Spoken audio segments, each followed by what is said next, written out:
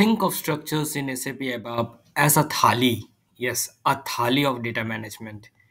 Just like a thali in Indian context offers a variety of dishes in one plate, structures allows you to bundle diverse data elements into a single container.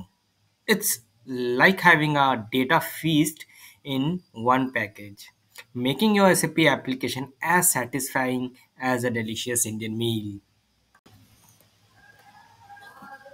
Now imagine each compartment of your thali represents a different data element. In SAP ABAP, we use structures to organize and store data, right? These structures allows us to group related data elements together, making our code efficient and elegant, much like the way we arrange dishes on a thali to create a balanced and a satisfying meal. Now, now I'll show you how to create a structures in SAP ABAP data dictionary. So first of all, you have to go to T code SE11 and have to click on data type, and thereafter you have to provide a structured name. Previously, in my previous video, I have showed you how to create a database tables. And as you know, like when we create any object, may it be a report or anything, we use a custom namespace starting with Y or Z. So in order to create a structure, we'll be using a customer namespace only.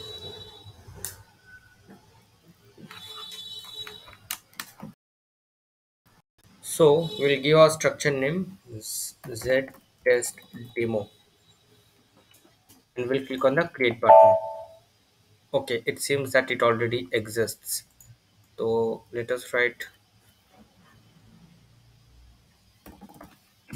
ZDDIC struct.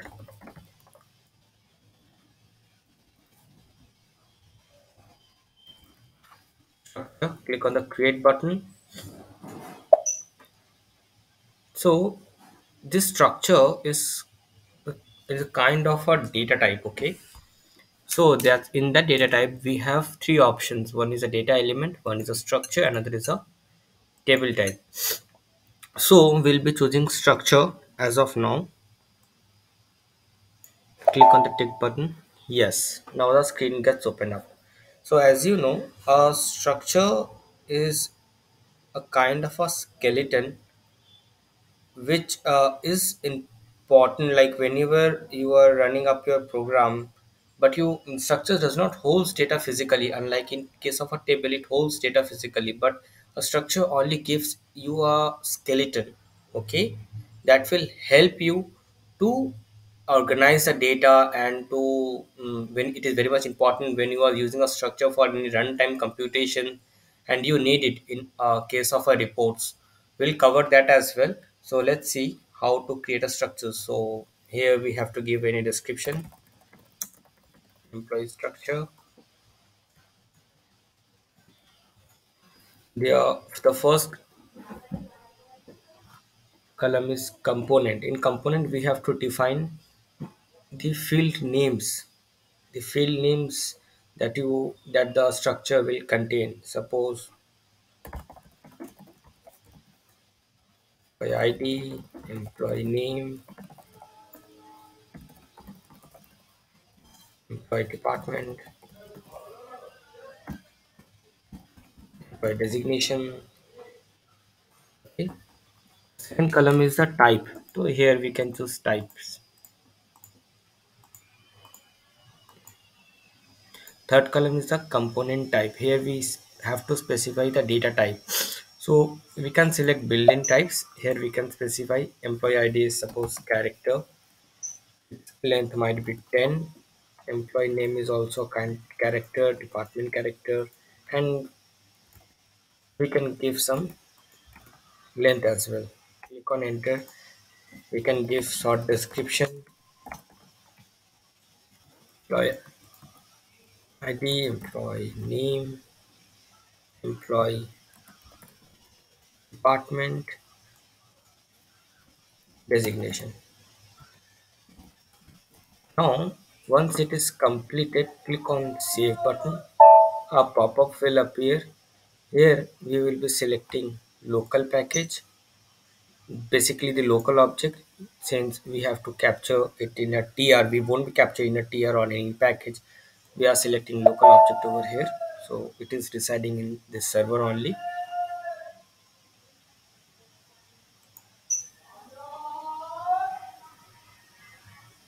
Then we'll have to click on, you have to go to extra, and there is an enhancement category over there. So enhancement category signifying like the type of field with which you wanted to enhance your structure at later point of time. So it can be enhanced deep, like any kind of field can be added, or it can be enhanced character or numeric. Other than character and numeric, none other field can be added.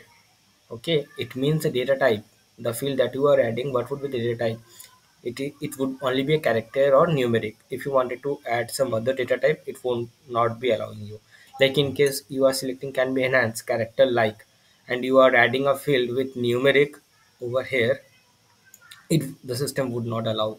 Okay, and if you select cannot be enhanced, so you cannot enhance, you cannot add any field. Okay, so it's better select can be enhanced deep, like any kind of a field can be added. Click on copy, click on activate button, it would get activated. This is as simple as that. Now, friends, you might have noticed like we have directly defined those fields like employee ID, employee name, designation, and a department, and we have not specified any primary keys over here. Unlike in the previous video, friends who have not seen my previous video of how to create a database table, I would request you to go and check that if you have not seen that video. There in the table creation we have defined a primary key. There's a concept of primary key. In table there's a concept of technical settings. Okay, and also there have concept of primary and secondary index as well. Okay, but here as you can see in structure there is nothing such. So a structure can not store data physically, it can hold data only at a runtime. Structures does not have any primary keys. Structures does not have any technical attributes and maintenance attributes. Structures does not have primary and secondary indexes. Guys, in an interview, this questions is generally asked like what are the difference between a table and a structure. So just make your concept clear over here. But a structure is very very important when you are dealing with runtimes, like when you are creating any kind of a report, whether it is a alv or a classical report, when you are creating a smart forms or a function module or anything. Okay, whenever you need a skeleton, you don't want it to store the data but you want it to take a reference of any kind of a structure, then you would have to create it physically. Once again, like structure can be created physically, like if you are creating a structure in DDIC, it is accessible everywhere. Okay, it is consistent, as I have already told in my previous video in data dictionary, like whatever objects that you create in DDICs, it is globally accessible everywhere. Okay, in that server. But if you are creating the same structure locally in a report, it is local to that particular report only. Yes guys, we can create structures in report as well. There we cannot access that local structure from any other programs or reports because it is local to that program. But this is a global structure, which ZDDIC structure, it is a global. Let me tell you, like let us create, let us go to this table mara and execute. Here you can see it does have technical settings. Okay, it has concept of primary keys, you can see keys options are over there. Okay, but in case of it stores data physically, so if we click on this execute button we can check number of entries, like this number of entries are over there. Let us go back and go to our structure which we have created. Neither there is an execute button because structure does not contains any data, there is no primary keys, there is no technical settings. So this is it guys, hope you have understood what I meant to say. If you like this channel, do like and subscribe. Thank you.